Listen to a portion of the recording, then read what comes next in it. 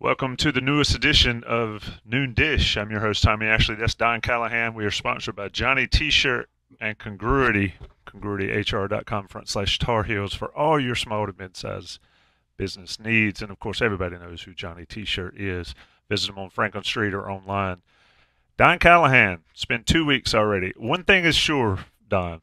Yes. When my weeks are bad and I'm having a rough time, you sort of brighten my day. I can't figure out why, and it's not normal, but you do. It's good to talk to you again. This is getting uncomfortable now, because you might be the only one who's ever told me that. That's weird. When I go downstairs and I have to talk to my daughter, I immediately get the eye rolls.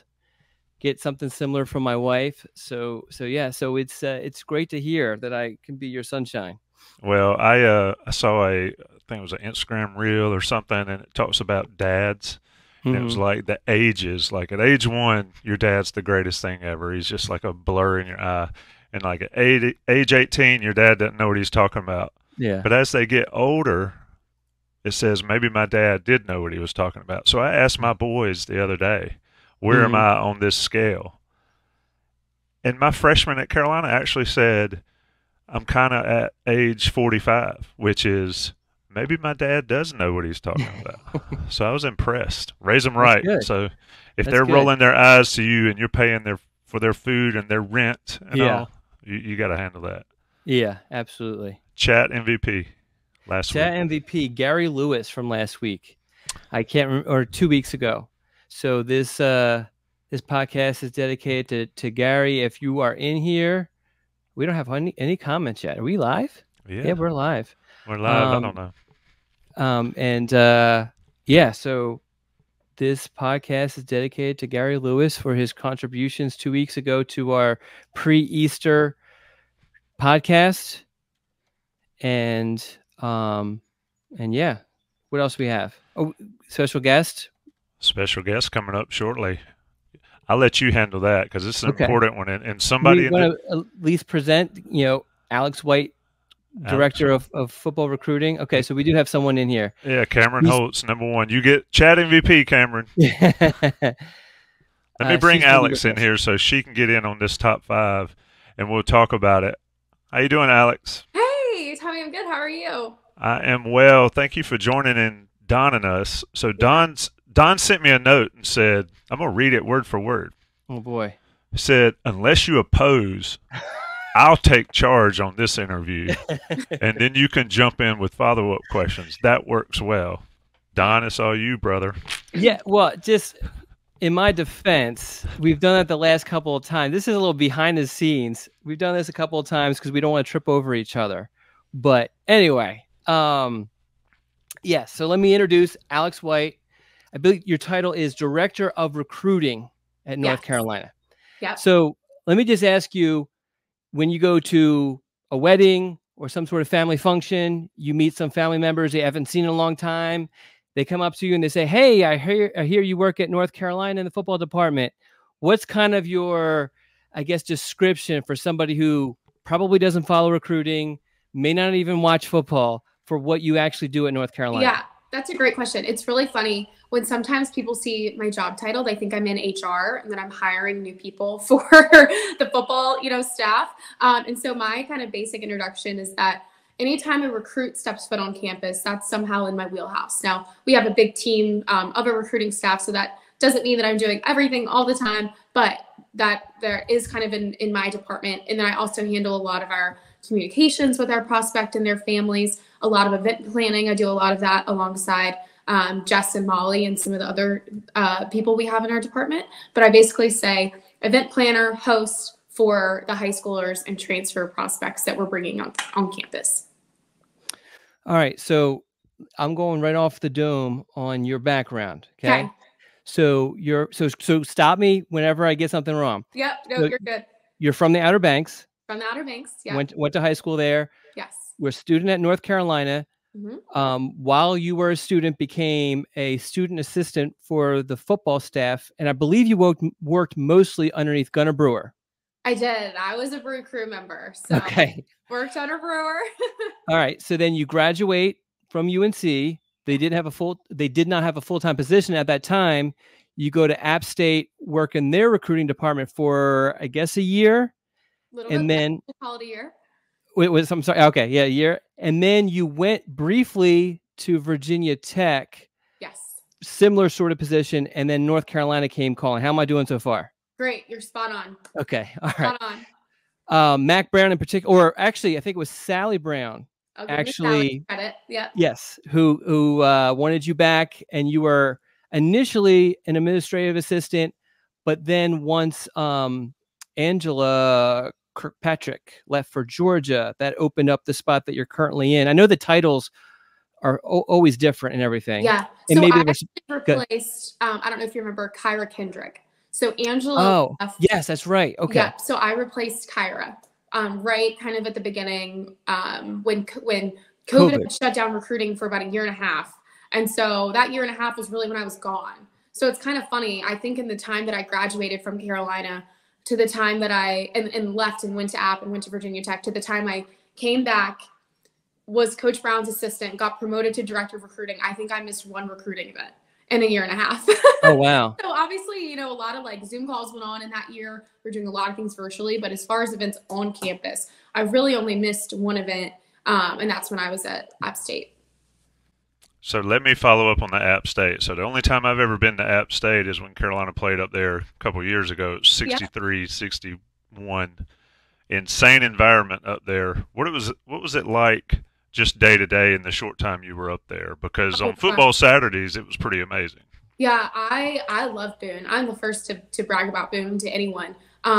It's kind of, funny. I'm from the Outer Banks, so obviously a similar tourist town. So instead of contrasting mountains to beach, I really tried to compare the two because it was, very small, quaint tourist town, obviously with a much bigger college, which made working in football so fun there. But I loved my time in Boone. The weather was beautiful. Well, I say that I moved there in February and I called my mom. They were, I think, at the beach, and I was like, Mom, I live in Narnia. It's snowing all the time. The snow's coming at me sideways. Like, this is crazy. But the people there are incredible. I love their football staff. They've got great restaurants. There's a lot of little other cute towns around. Boone, Blown Rock is one of my favorites. So I loved my time up there. And I think that they have a really great culture in their team. I loved their staff. I loved their players. I still keep in touch with a lot of those guys. So, and then going back there, that was a crazy game. Obviously wish we could have maybe won a little bit in better style. And my heart was like beating out of my chest watching that. But no, I love it up there. I love the mountains. Absolutely insane on that Saturday up there. Wow. Gosh. Let me ask you this. You mentioned snow, and we were getting into the weeds, but how many times did you see snow growing up in the Outer Banks? And where exactly in the Outer Banks? Because so that's a pretty cool area too. So I went to Manio Elementary, Middle, High, right on the water. So, we got snow like, maybe once or twice a year. And I say that, and it would be like, a quarter of an inch, and we'd get out of school for 3 days. But there was once really big snow that I remember. Our house is right on the water, and the sound completely froze over. So there's actually a picture of my dad, like, however, 50 yards on the sound that's just frozen over, like giving us a thumbs up. And then this is so beach of us too.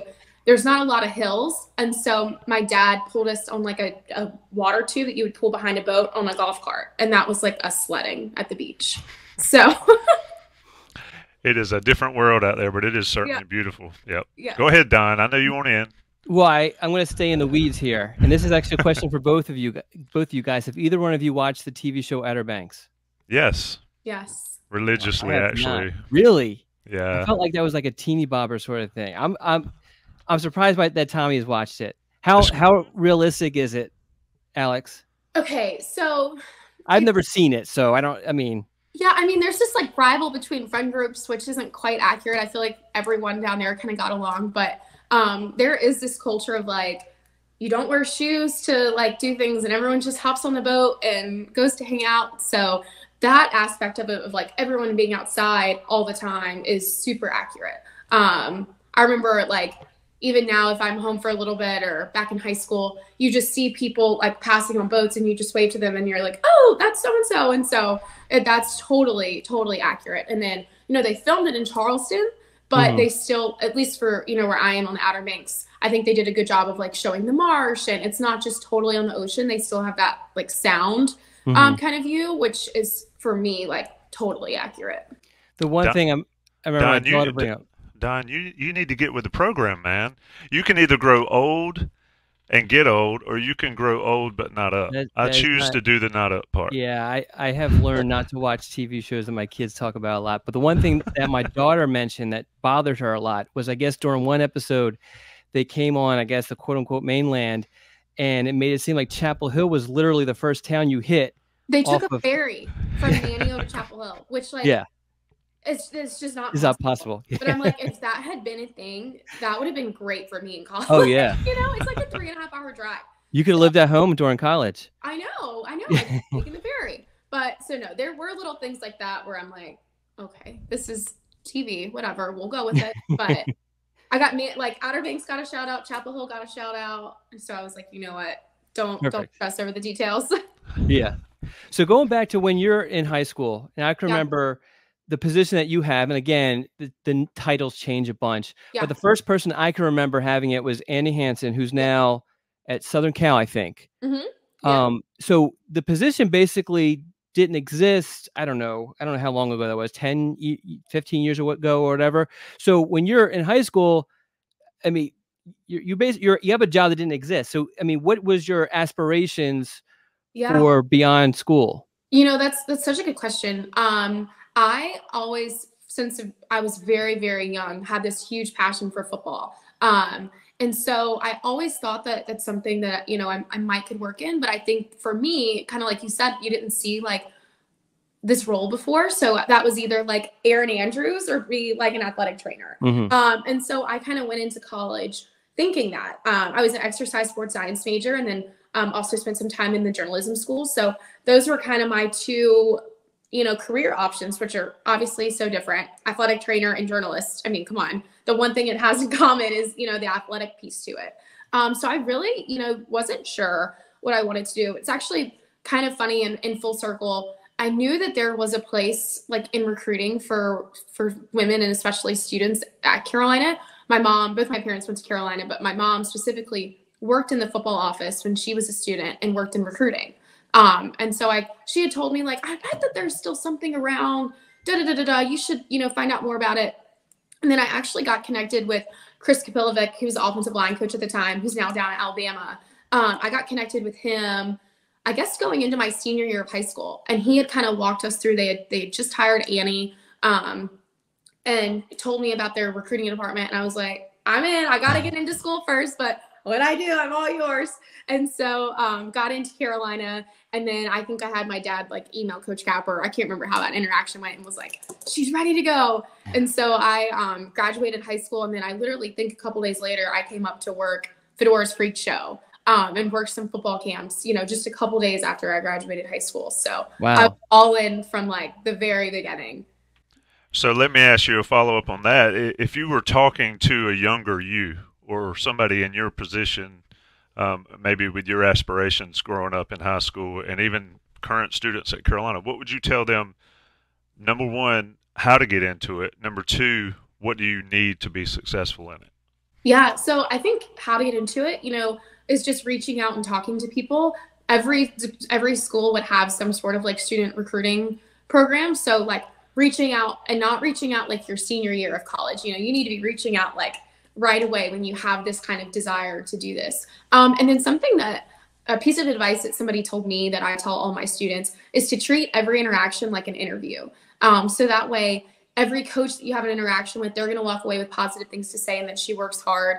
And so just going in every day with a positive attitude. And, you know, I look back on my college career and, you know, my early 20s, and I really feel like every decision I made, big or small, was to put me in this position that I'm in now. So do I go to dinner with my friends, or do I go to dinner with the recruit and the coach and host this prospect? Do I study abroad for the summer, or do I stick around to help with camp and official visits? So every decision I made since I was about 18 somehow was to put me in the position that I'm in now with this job.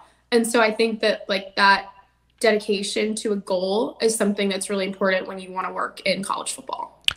Yeah, I love what you said there. Treat every interaction like an interview, because you never know what the tipping point was for them to choose you, Right. to hire you and all. And I think that's what a lot of young people forget these days, especially in the social media world and all that, is you never know what's going to be that part that gets you over the hump and into it. And granted, once you're into it, you've got that foot in. But like what you're talking about, there's so much competition to do Yeah. this. I mean, you work Mhm. as director of recruiting for the University of North Carolina, one of the biggest, most successful universities in the country. It's a big deal. And every step of the way, like you said, you sort of took that goal or that mindset that these are the small steps I've got to take to get here. And you never missed an opportunity, and here you are. So I think that's Right. a great piece of advice for young people, is Thank that, you. yeah, like be a kid and be a young person and enjoy life, but don't miss the opportunities to put yourself forward in a great light. And, Yeah.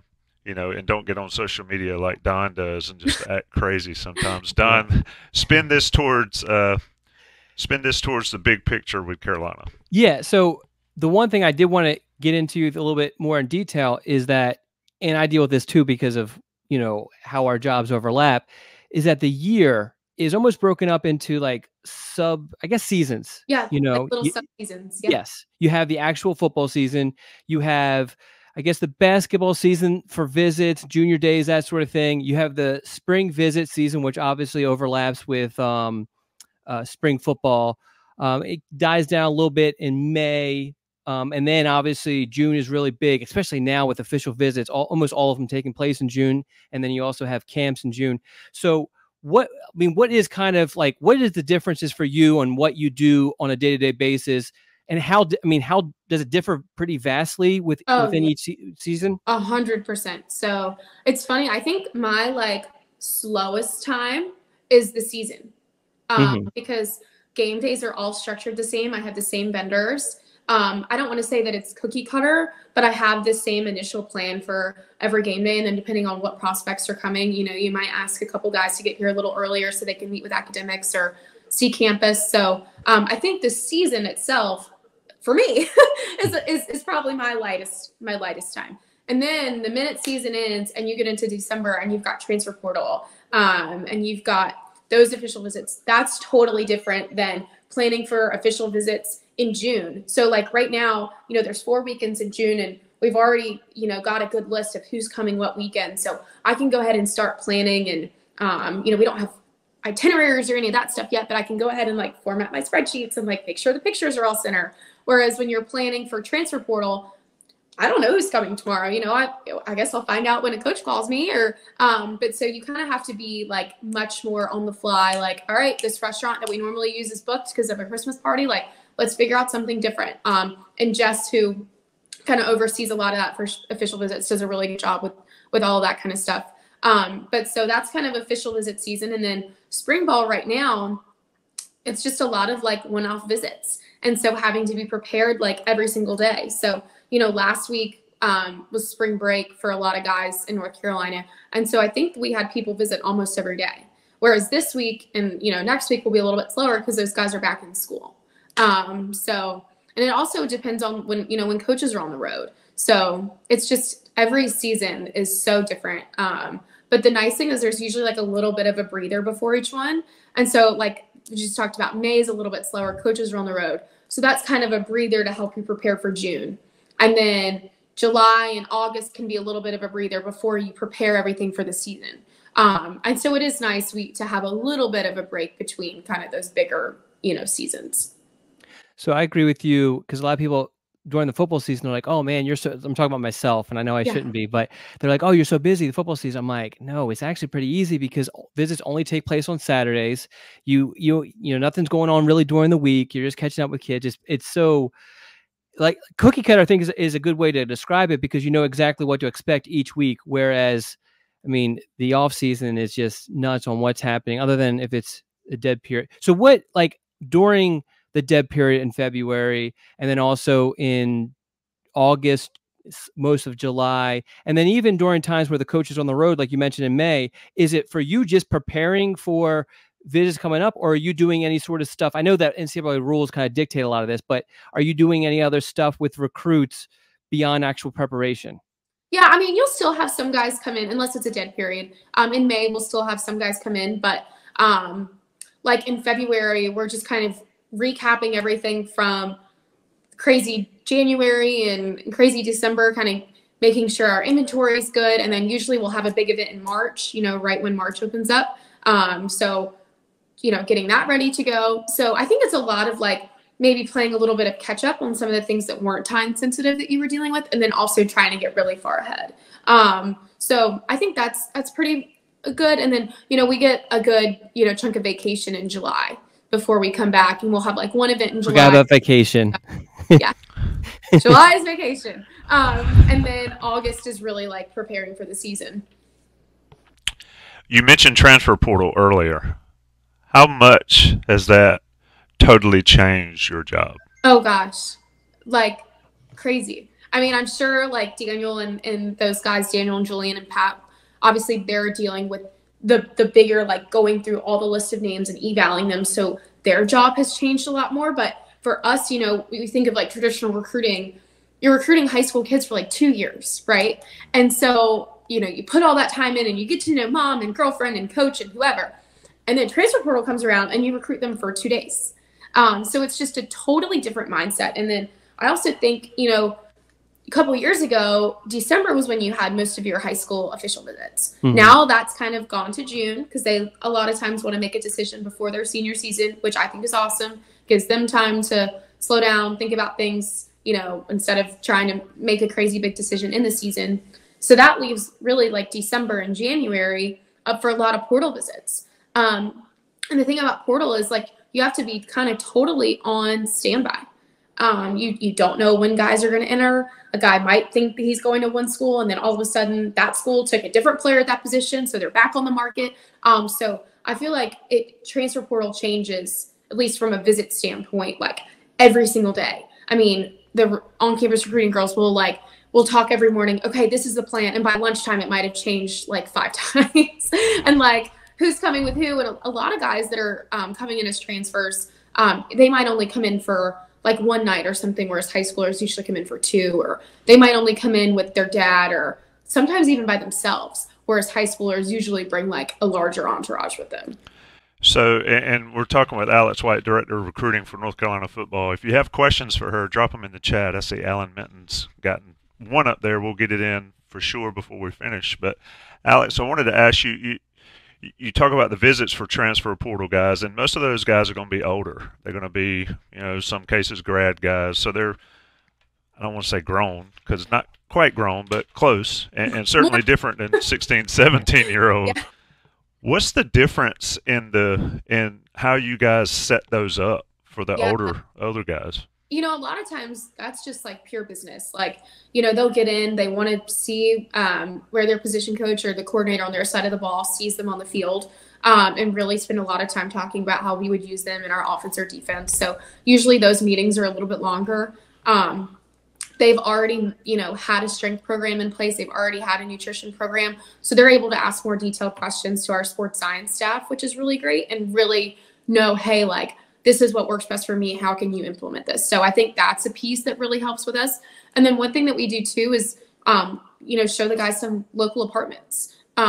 So that's something that, if they're visiting us that, middle of December, and then they're enrolling the beginning of January, like that might be the only time that they're coming up here before they have to make this move. They want to do Christmas with their family. They got to move out of their old place. They might be playing in a bowl game with their former team. And so we want to make sure that they have everything that they need to talk to, make that decision. And then if they do make that decision, feel comfortable with like getting everything set up in Chapel Hill. So we'll have them meet with our Director of Football Ops, Joe Hayden, one of our academic advisors, Les Myers, and then our Director of Player Development, Brandon Kennedy. So the 3 of them will sit down with a transfer portal prospect and be like, okay, if you decide to come here, here's your checklist. Like, here's how you apply. They'll talk about like what program they should apply for. And it's different whether it's an undergrad or a grad transfer. And then Brandon will really talk to them about housing and, hey, a couple guys live in these apartments would happy to set you up with a leasing office. So we have like a 30-minute schedule every time a transfer portal, or 30-minute meeting for all of our guys from the portal to come in. And we call it like a transition to Carolina meeting, because they have about 2 weeks to pick up their life and move to Chapel Hill. So we want to make sure that they have all of those things kind of knocked off in their mind to feel comfortable when they actually start to move. That's the aspect of the whole transfer portal that's just so crazy, is these kids, they're at one school, they're trying to finish up, tie up loose ends, take finals, do all this, and then they got to go to another school, move. It might be during the holidays. You barely get to see your family. It's just kind of nuts. Before we get back, I want to announce Gary Lewis, our chat MVP, is in the MVP now. So Gary, if you haven't heard, you're the chat MVP from last week. Congratulations. And then Tommy, can you pull up that question from Alan? I'll ask it of Alex. So what's the most rewarding part of what you do? Oh, see, this is my favorite thing to answer. So I'll give a shout out to one of our freshmen right now, Jordan Ship. We recruited him for a while. He's a great player, great family. I just love We're big fans of Jordan here. I know, he's the best. But so having recruited him and, be around him on visits and get to know his mom, and then have them commit to Carolina, go through official visits, all that kind of stuff, and then have him on campus. And now he is sitting in on recruit meetings and he's telling recruits why he's so proud to be at Carolina and why he loves it here. And I think that just like full circle. And Jordan hasn't played one down of actual football yet. Gosh, he's been here for 3 months. But that to me is just like the biggest aha moment. Like, we found a guy who fits here. He loves it here. He's going to be a great player for us. And he's helping bring in the next group of people. And so I think just continuing to build the locker room of guys who are like Jordan and the guys, we've been recruiting is just the best part. One of the rules the NCAA actually passed that directly impacts you is the no more photo shoot for at least unofficial. They could do it for official visits, right? Yes. Okay. No for officials. Yes, but no more for unofficials. Yes. And it was funny because the response on the message boards was like, "Oh, this is so stupid. Why don't they let them?" And then I had to jump in and explain, you guys don't realize how much of a waste of time. So please, can you just, from your perspective, what's this rule? What's your take on this rule? Yeah. So 2 things. One, people that are serious about Carolina are still able to do photo shoots because they'll have that opportunity on their official visit. Mm-hmm. So a lot of people say like, oh, seeing themselves in uniform, that's such a great opportunity. They still get to have that, right? So we're not taking away that experience. We're just saying, you know what, like, this is a really special thing. We just want it for people who are really serious about coming here. Mm-hmm. And then on my end, as planning it, and Molly and Jess is in, we would have a group of 20 people come through, and they might be freshmen in high school. Some of them might have little brothers who are 7th and 8th graders, and they would have this expectation that they can get a photo shoot. And they might have someone in their group that's got a couple offers, but the expectation for 20 is that everyone gets a photo shoot.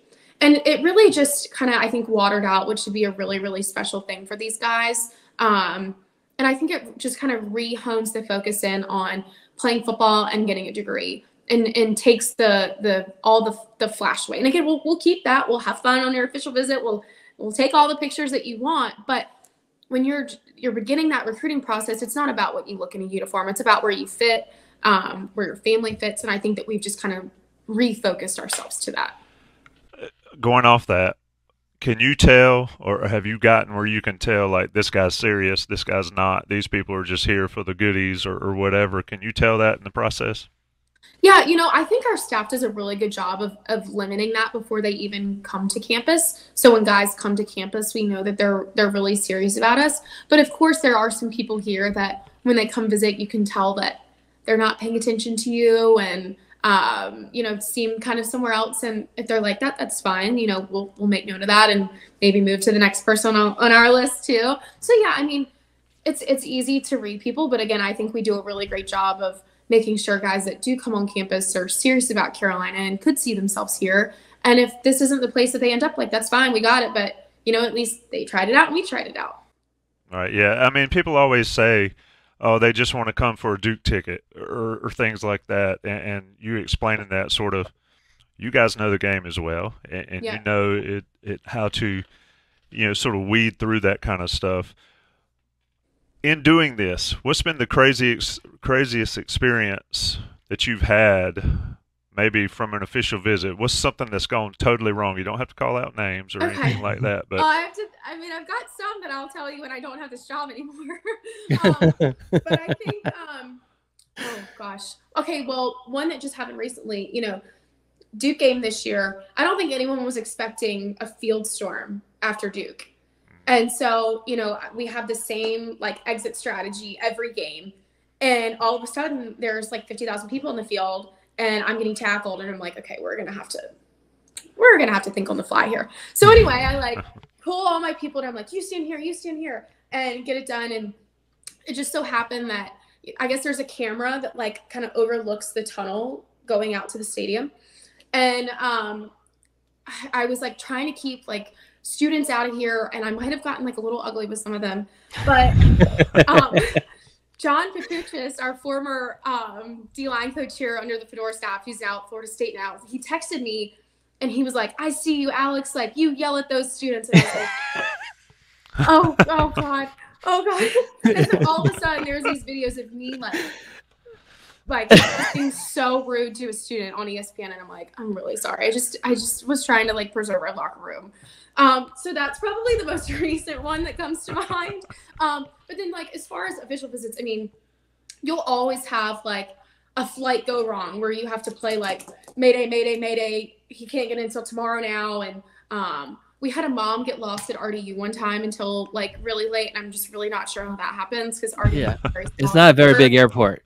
Right. So then we were like waiting there for hours, and her phone was dead. So like we were like sending out people all through baggage claim. We obviously can't get through the actual terminals. Yeah. And she had ended up like buying a phone charger because her phone died, and just sat in the terminals and took a nap.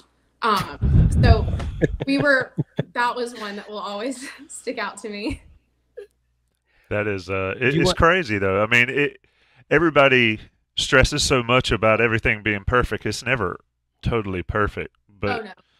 But do you sort of sit back when you have these big official visits, weekends and all that? Do you sort of sit back and you and your team afterwards and say, whew, that was a good one? Yeah. Most of the time we say that was a good one. 100%. We'll usually on Sundays, Coach Brown has finished his meeting, and there'll be some of us kind of outside of his lobby area, just kind of waving off the last one, and we'll all kind of sit there and be like, is everyone good? Did anything happen that no one else knows about that was like a crazy tornado? And most of the time, like, we're good. But again, obviously there's always like something that you can't control. And I think that's probably the hardest thing about this job, is that relying on so many things that you can't control. I can't control the weather. I can't control if flights get delayed. I can't control if we win a ball game. I can't control that, went into overtime and recruits have been standing for a lot longer than we anticipated. So I think that's just kind of one of the things that you're having to learn, or that I've had to learn in this role, is like, just when life throws you, a curveball, or you're just not expecting it, like, you need to be able to think on your feet and just figure it out and like look calm and happy while doing it. So Preston has a question. Tommy, can you pull that up? And I'll read it as you pull it up. Yeah, there you go. Does the Jordan brand seem to bring UNC any advantage? Oh gosh, yeah. I mean, saying that, we're a Jordan school, when guys walk in and see like that Jumpman on our uniforms, or they see the player exclusives that we get, their eyes are like, oh, like, it's just a really awesome feeling. And then, I think, most, high schooler football prospects, they're big shoe guys. Some of them might not be, but a lot of them are. And so it's just really, really cool for us to be able to show them that. And we also talk about, how often they're able to get them, and they just get so excited. So 100%, it's a huge selling point for us. Don's a shoe guy. What you got? Some mules and some sandals, Birkenstocks. Yeah, I'm not much of a shoe guy. My wife has to force me to purchase shoes every so often. My current walking shoes literally have holes in them, but they're actually comfortable, so I don't want to get a new pair. But those aren't the shoes I wear all the time. So the last question I really had for Alex was just, what, I guess, time frame? We talked about seasons. What's kind of the most demanding, you would say, for you? June is very demanding.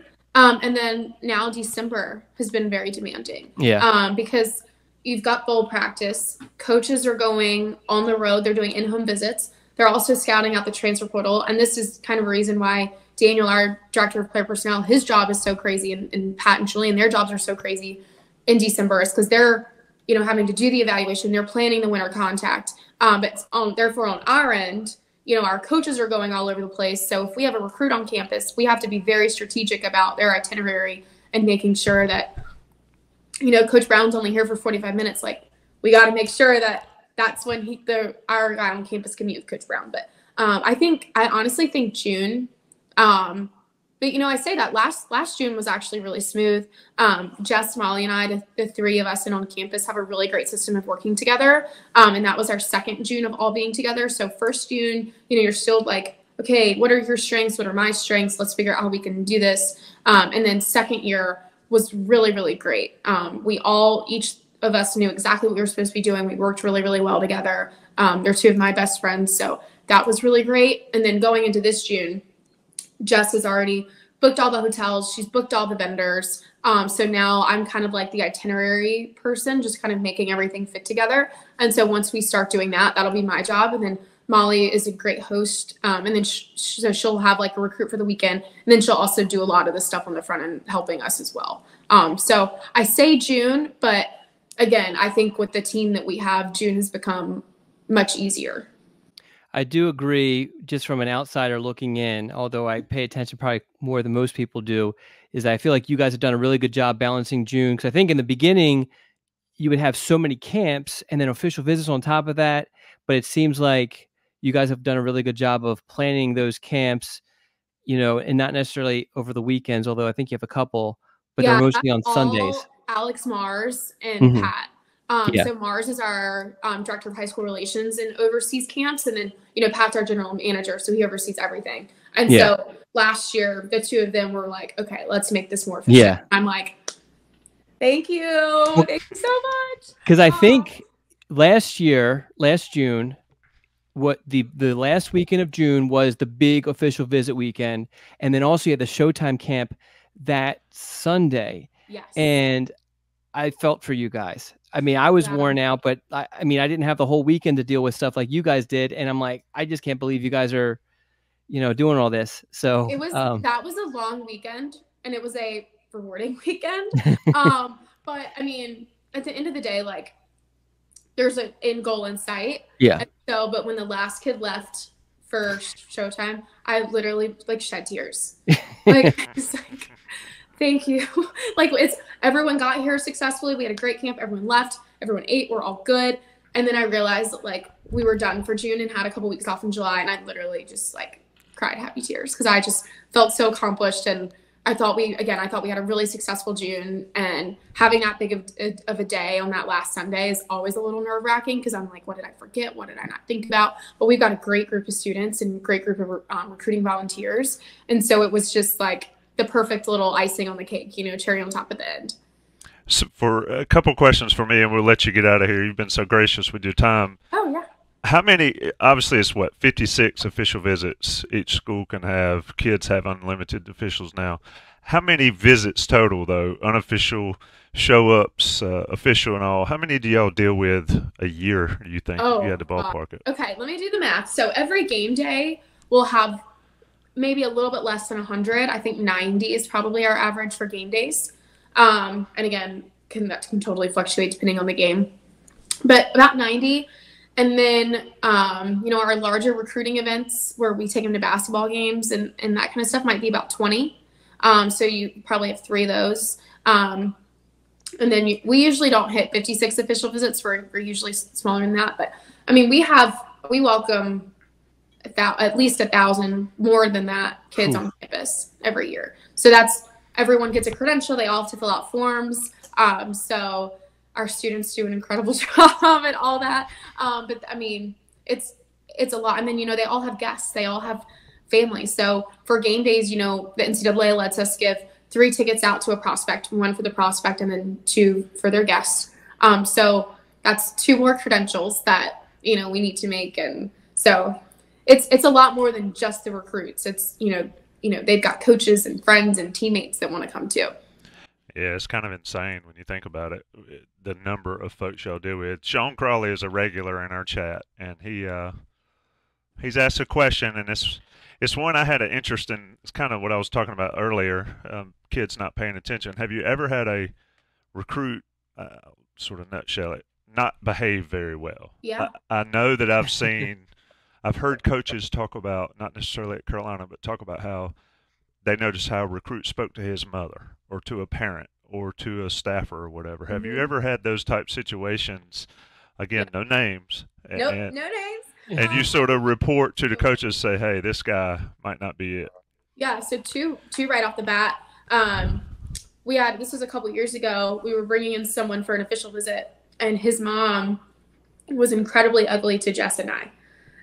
Was just so rude to us. And we were like, we're just trying to help. And so we initially took it to the offensive line coach at the time, and then he took it to Coach Brown. And Coach Brown was like, nope, if they're going to act like that to you, that's not a fit for us at Carolina. So that was kind of story number one. And then I'll never forget this. Right when Coach Brown first got here, I was still a student at the time. I was a senior, and it was like a top DB on our board or whatever. And I was hosting him, and all day long he was just rude's not the right word, but just like very unattentive, just really kind of kept to himself, maybe like nose was up a little bit. And I'm a senior, I'm gonna keep that to myself. Doesn't matter if he's the best one, like, let's go get him. And Coach Brown meetings, they usually last 30, 45 minutes, sometimes longer, depending on the family. And I remember I sat down outside, and this guy walked into Coach Brown's office and thinking I had, 30 minutes, 45 minutes. 5 minutes later, Coach brings him out. And he's like, thank you so much, guys, for visiting. And I'm like, okay. And I asked Coach later, and he was like, he's not coming here. I didn't want to waste our time. So I think it really goes back to Coach Brown. He will not let a family come here if they're not a fit for our team and a fit for Carolina. So 100% has happened before. And they just find a different home to go to. That's good that you brought those up, because I think a lot of fans, they just view these recruits as kind of a name, an ability that's going to be added to the football team. But in reality, if they don't have the other stuff outside of that ability, then they're probably not going to be there, very long, or they could cause some other sort of problems in the locker room. And so there's a lot more that goes into it, because there's times where I get information and I'm like, all right, UNC is no longer recruiting this kid. And I report that, and fans are like, what do you mean? He's a 4-star. And I'm like, there's other things involved with this. Yeah, he might be maybe like a 1.9 GPA. Yes. Yeah. Okay. I don't know what you want us to do about that. Yes. Yeah. So it's great that you kind of bring up those stories. But before we let you go, do you have some baby names? Can you give us 5 baby names? Okay. Oh my gosh. Well, I told you I was going to think about this. So funny story for all of our listeners. So my family, we're very cultish Carolina people. Both my parents went to Carolina. My sister's a senior at Carolina. She's about to graduate. So our dogs have been named after athletic facilities at Carolina. So we've had a Finley for the golf course. We currently have a Keenan. And my mom sent us a picture of a puppy last night and said, he's going to be ours May 30th. What do we want to name him? And we came up with Dean. So sticking with the Carolina name. But okay. William is a family name that runs in mine.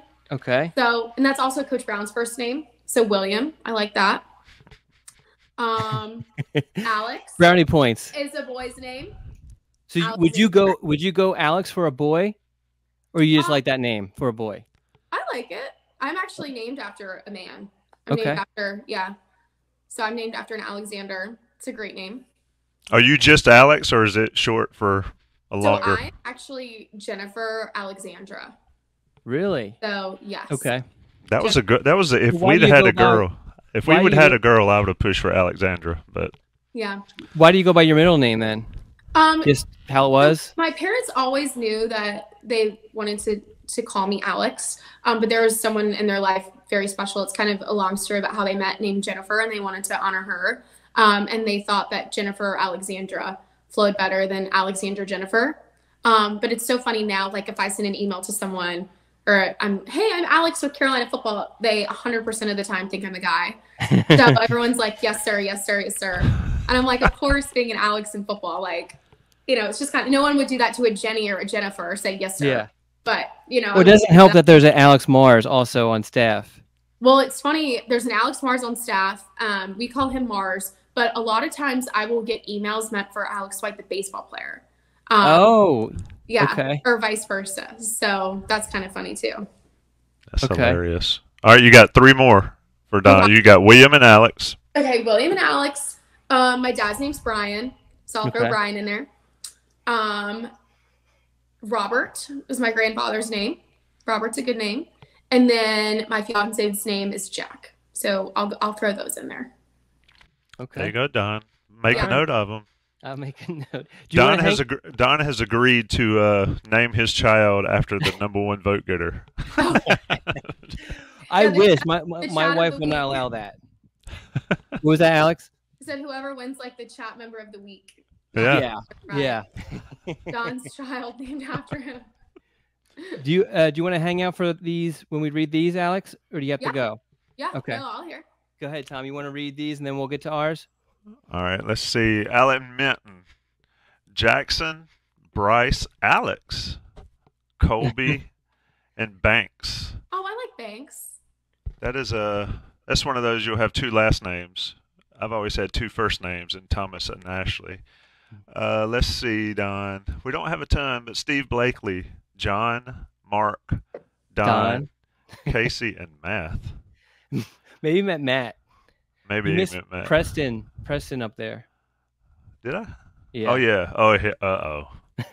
Elvis, Bartholomew, Javier, Preston, and, of course, Ross. Your child's godparent, Ross. That's a good one. Preston likes Ross. Alex might not be a regular listener, so she doesn't understand. But Preston he likes Ross jokes. He has some really good Ross jokes. I'm sure there are many of them. Yes. I have no comment. Sean Crawley, Sean, Jack, Scott, John, and Patrick. Don, what's your top 5? I don't see any more. All right, so I actually texted my wife. We kind of have a working name, but we don't have an actual name. But here's her top 5. Number 1, she loves, which we're not going with, is Preston. Tristan, Kyler, Kobe, and Cooper. Those are her top 5. So Cooper Callahan, that'll be pretty cool. We're leaning towards one of them. It's not Preston. Cooper Callahan sounds like a baseball name. Yeah, exactly.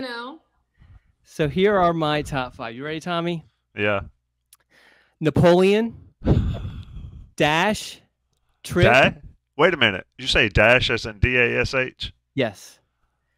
Trip, Scout, and so I have a couple funny ones.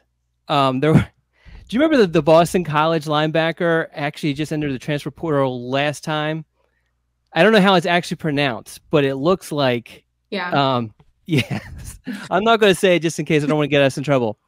And then Jordan. See, Jordan was a potential puppy name for us.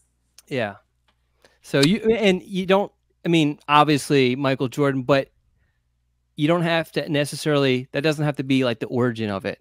Right. So, but those are my names. I have some funny ones. I'll leave those off now. Don't get us canceled out of here. I will say that my youngest son is Dasher. His middle name is Dasher, and it's a family name. I can't keep up with it. I come from an old family, so I think it's like his great uncle was James Dasher, so we followed that. So I kind of like the Dash name, even though most people think what's the Incredibles. Isn't the kid on the Incredibles named Dash? Yeah. So I've got Elijah Callahan. We'll go Noah Callahan. We'll go. I had him on my list here. Hold on, I don't want to give away that one. You got to go Thomas, since if you're going to consider Ross, you got to consider me. So, I'm not considering Ross, but go ahead. Tommy Callahan. It seems like he needs to be in the mafia somewhere. And then I had Asher, and I think what's his name is Adam Lucas's boy is named Asher. I could be wrong, but anyway, Yeah, Asher Callahan. I think that's his name. Yeah. So there you go. You got a lot to choose from. Okay, And appreciate it. and my dog, who is on his last few legs, Alex, you talking about names? His name is Ram, and Oh, he's a how big black cute lab. too. Yeah. So you got a lot of Carolina in that. But Don, anything left here? This has been fun. This has been a Yeah. lot more fun than just talking to you, brother. No, I appreciate Alex coming on. I know. I mean, this is well. I guess this week is a little bit easier for you because this high schools are on spring break, but still a very busy time for you. So I appreciate you taking Yeah. almost basically an hour to Thanks hang for out with us. having me. So thank you so much for coming on. Yeah, it's Thanks, been guys. cool.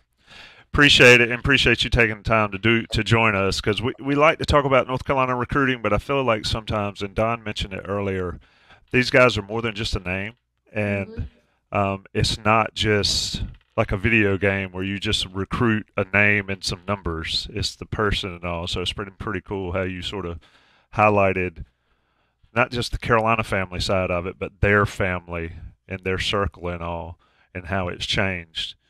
You know, it's an interesting dynamic, especially with the portal and all that these days. Right, for It was sure. also interesting just how, I'm old. When I started, these positions, I mean, Pat's position didn't exist. When I started, there was a recruiting coordinator, and he actually was a recruiting coordinator. Not now. I know that title's still thrown around, but they actually coordinated the recruiting.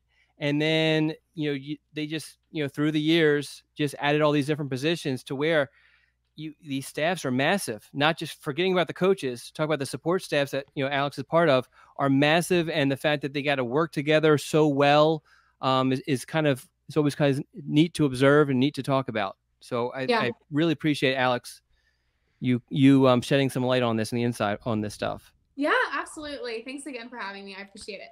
Yeah. Right. Shout out to Don Callahan. Shout out to Alex White. Shout out to Johnny T-Shirt and Congruity, our sponsors. Take care of them. They take care of us. We'll be back on the noon dish, I guess, in a couple of weeks. We'll have to come up with a new top five. Maybe top 5 things Don does at night when he's feeding a baby in the middle of the night. Okay. But anyway, we'll have fun with it. All Thanks, right. everybody. All right, thank you.